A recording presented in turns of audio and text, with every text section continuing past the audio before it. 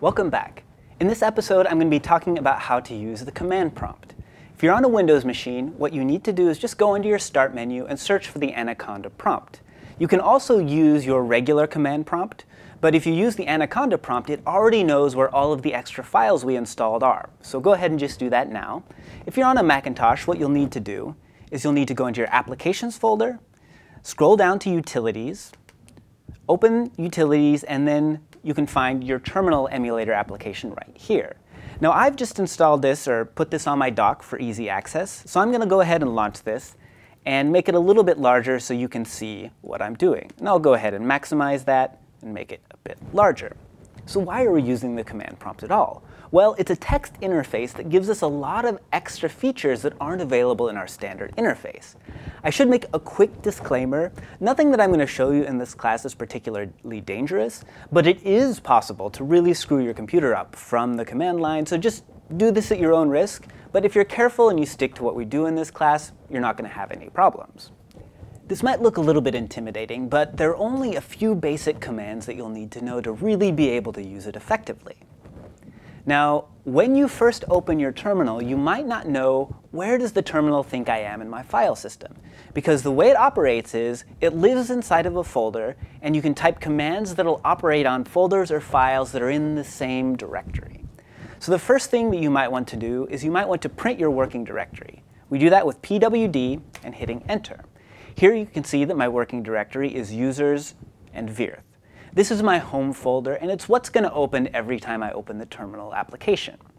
On a Windows machine, you might see something like c:\users/your user's name, but it's essentially the same thing, and the command is the same. The next thing that you might want to do is you might want to see what is in this folder.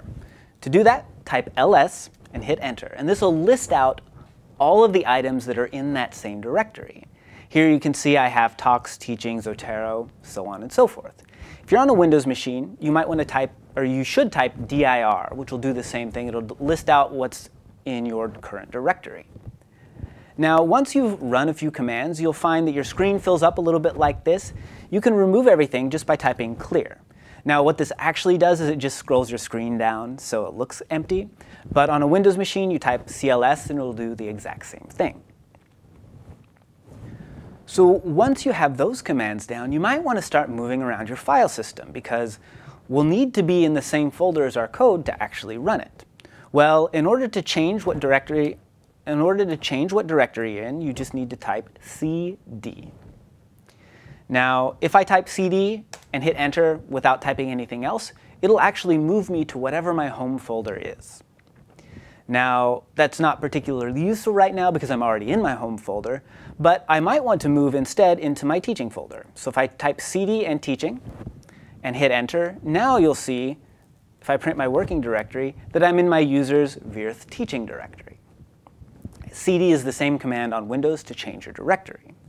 If I want to move back into the last folder that I was in, I can also type cd space period, or rather, to move to the parent folder from wherever I'm at. And now I print my working directory again, and you can see that I'm back in my home directory. I also might want to go to the root of my file system by typing cd space /. If you're on a Windows machine, it can be cd space \. And this will move me into the root directory, which contains a lot of my system files.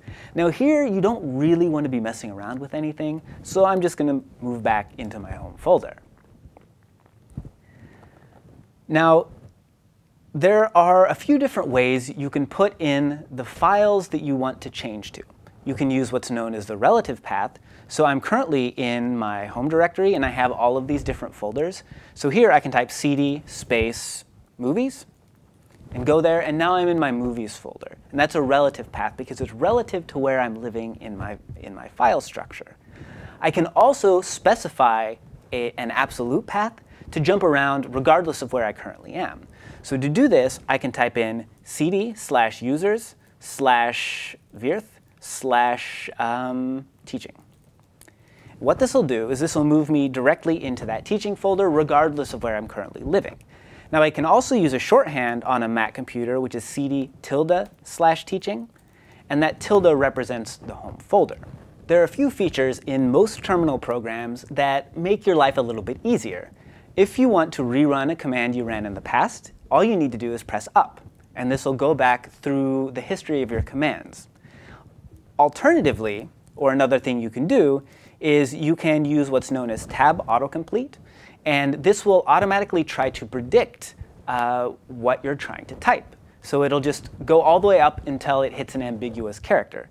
So if I type cd/u and I hit tab, it'll fill out users because that's the only option. And if I type v and then tab, it'll fill out Virth because I'm the only user on this computer that starts with a v. And then t, tab, you see it actually doesn't do anything here because I have both talks and teaching. If I hit te, it'll fill it out. So this is a really handy thing to know how to do when you want to run your commands. Now I'm going to go back into my home folder, and I'm going to start inside this home folder. I might want to create a new folder, and I want to create a folder that's going to contain all of the code for this class. So in order to do that, I'm just going to type mkdir, it's the same on Windows, space, and then the name of the folder. And in this case, it's HTH for Hacking the Humanities, and I'll hit enter. So now that I've done this, and I type ls, we can look at all of the folders, and now we see that there's a Hacking the Humanities folder. And I'm just going to cd into this, and if I type ls again, you can see there's nothing in it yet. We're going to change that. All of the code for this course is available on GitHub. So if you go to github.com/virth/humanities tutorial, you'll find this page. And this contains all of the code that we're going to cover, and it'll get you all the way up to being able to do some very interesting things like stylometry and topic modeling. In order to download this, all you need to do is you need to click the clone or download button, and then click download zip. From there, it'll download it, and you can open it up from your downloads folder. And if I just click this here, it'll open the folder. And all I'm going to do is I'm going to highlight all of this, and I'm going to copy it over into this Hacking the Humanities folder. And from here, I'm going to run all of my code. And once you've copied all of this code into this folder, you'll be ready to run it. So next time, we're actually going to get into Python. And I hope you're excited, and I'll see you next time. Thank you.